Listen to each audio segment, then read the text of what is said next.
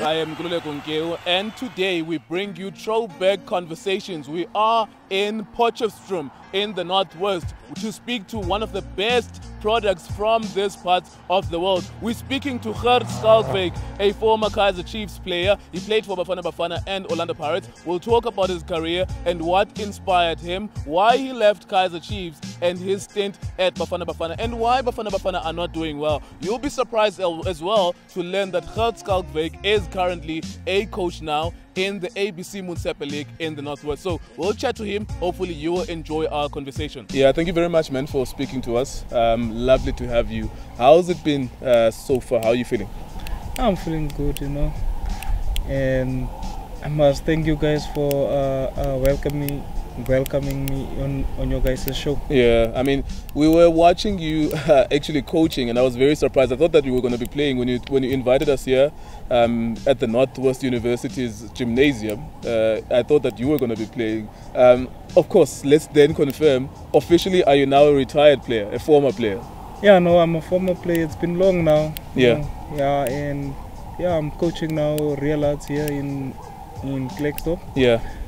But yeah, we'll see. We'll see how far can I go with. So this is your first season in coaching? Yeah, it will be my first season. Yeah. Coaching there. Yeah, I mean, it's lovely to speak to you, man. I have so many questions with so little time that we have. But I think the first thing, when I saw you coach today, watching you being a coach, the first thing I wanted to find out from you is what are you telling these guys as a former player about money, about professional football? What can they learn from you as an ex-professional about handling of money, about the bright lights of professional football? Yeah, I'm always talking to the young boys that wants to play one day in the PSL. Yeah. You know, I'm always telling them, whatever you get, you must make use of it. You know, even if you get maybe 100 rand, you must make the 100 rand work for you for a very long time. Yeah. You know, so yeah, but the boys, they are looking up to me. Yeah. You know, as a ex-PSL player, and I'm always telling them they can do much more better than me. So yeah, we'll see. I think in the next year or so, one or two guys you should produce a few players for the PSL. They will be. Yeah. Tell us about your career in terms of specifically with regards to money, with regards to women. What kind of a person were you outside the field of play? Are you comfortable sharing that? Yeah, I can share it because you know, when you play professional soccer, you know, every girl or every guy or every small kid look up to you, you know. And it depends what are you doing. Like, you know, the girls will come, you'll get a lot of friends, but for me, I only had like one or two friends. Until now, I am still friends with them. So yeah, and I have still my girlfriend that I was dating when I was playing for Chiefs. So yeah, you know, after football, life must go on. Yeah, and how has that transition been? Like, of course, you were a former player. For the most part, you were traveling with the team. You were accommodated by the team. You used to eat food that was provided for by the team when you go into matches. Have you been able now to transition to normal life, being able to pay for your own way, driving yourself, you know, going to the doctor yourself as opposed to the medical doctor of the team? Yeah, you know, sometimes when you don't have money, you just think, ish, why am I not playing soccer anymore? Yeah. You know, you would have just gone to any doctor, you know. Yeah. Yeah, but you know, sometimes it takes other guys a long time to recover from after playing soccer, you know. So it also depends on you. How fast are you gonna recover from it, or are you just gonna lay in bed and reminisce about it? But you know, I would advise everyone just to go out there. You know, everyone made these mistakes. Everyone is still a human being. So when you close yourself behind closed doors, you won't go nowhere. Yeah, I mean, I remember I'm from Cape Town and I was like 14, 13. I remember watching you play. Everyone knew Gert Schalkwyk in 2004, 2005, 2006, in that period. And I was really mad about football. Do you still get that, like that every corner you turn, people still remember you, people want to shake your hand? How's life now from that perspective?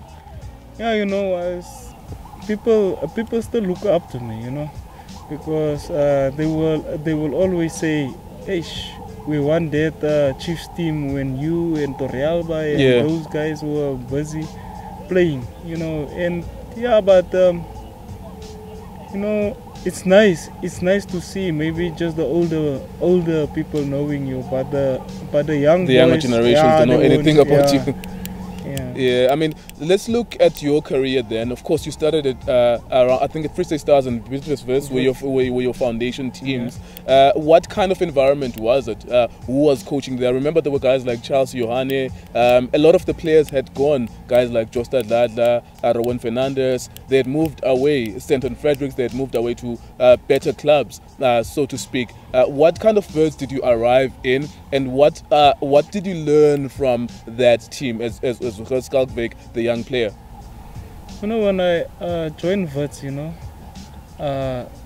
we had a lot of, there was about 6 or 7 black guys, about 9, 10, 11 or more than that. There was a lot of white guys. Yeah. And you know, when you come out of that, university. Yeah, when you come out of that generation, you think, oh, the white guys is gonna be one side, the black ones is gonna, but you know, everyone welcomed me very well. It was, you know, Wits really changed my mind, you know, towards white people. You know, I thought the whole time, oh man, you know, your grandma will tell you, no man, white people, they're gonna do this, they're gonna do that. But once I joined them, you know, yeah, it was really something else. Yeah. What kind of which player do you remember? Which players those generations? Is that guys like Ivan Winstanley, were they still there, or they were Gareth still there. Divine? Gareth Divine was there. Watkins was there. Yes. Wayne Roberts. Wayne Roberts, yeah. Charles Johanne was our left back. Stuart Morisa. Sure. The team got relegated as well at some point. Was it still during your period, or was it after you had left? When I left, and then they got relegated. So immediately after you left, the team got relegated. Did you have anything to do with that? Did the team try to fight against you leaving for Kaizer Chiefs? Do you remember that, if you can jog your memory? I remember it very well, because there was a time when I had a meeting also with Roger, you know. He said to me, I mustn't go anywhere. I must still stay with Wits for another season or 2. But you know, if you were growing up supporting Chiefs, and all of a sudden you see, hey, Bobby Mutahung is phoning you, Kaizer is phoning you. You know, it's like, hey, is this a very reality? Difficult to say no. But things were. We had a nice talk. Even till now, it never broke the relationship between you and the coach Roger. Yeah. And of course now he's like in the management sphere now with Cape Moya United, a little bit further away from coaching. Let's talk the financial difference that Kaizer Chiefs move made. How big of a salary gap did it all of a sudden from Wits to Kaizer Chiefs? How big did your life change? How drastic did your life change from Bidvest Wits to Kaizer Chiefs? When I joined Chiefs, you know, I bought a car. I built my mother's house. Sure.